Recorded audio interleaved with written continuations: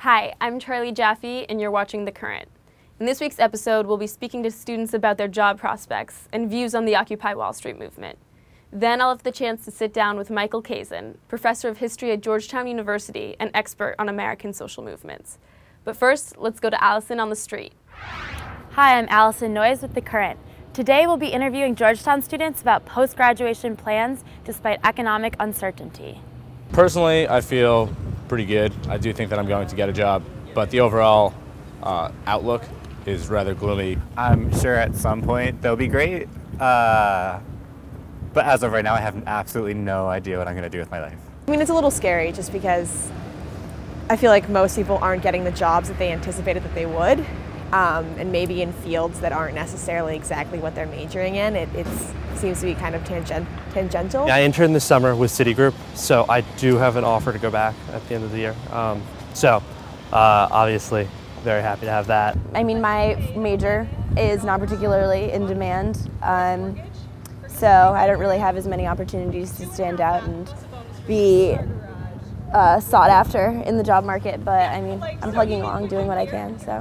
Do you know anything about the Wall Street protests that have been going on? Yes, I know a little.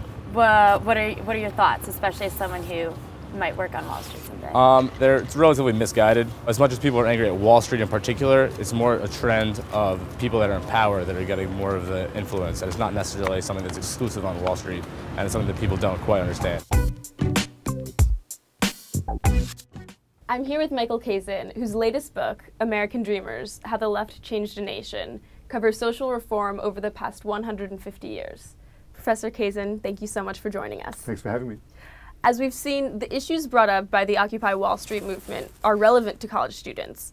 And we're intrigued, but a lot of us are a little confused. What exactly is Occupy Wall Street, and why is it happening now?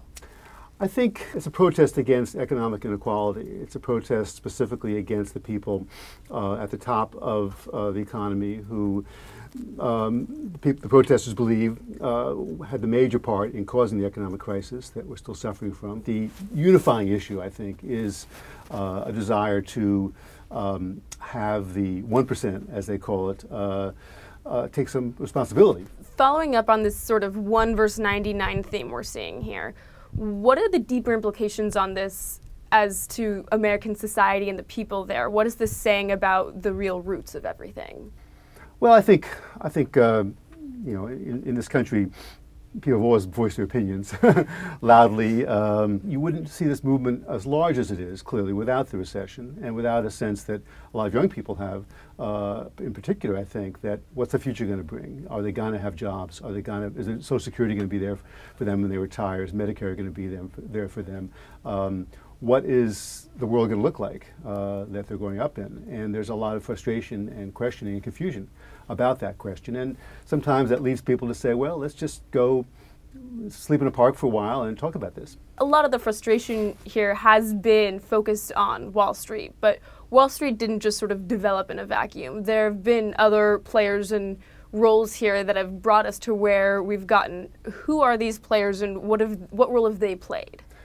Well, sure, Wall Street is a symbol. Wall Street's always been a symbol in this country since the middle of the 19th century. But clearly, there's a lot of players here. You know, there's been a sort of creeping diminution of regulation, a creeping sense that business is better off when it's not, you know, looked over and too closely regulated, too closely controlled by government. And I think that, from my point of view, that was a mistake.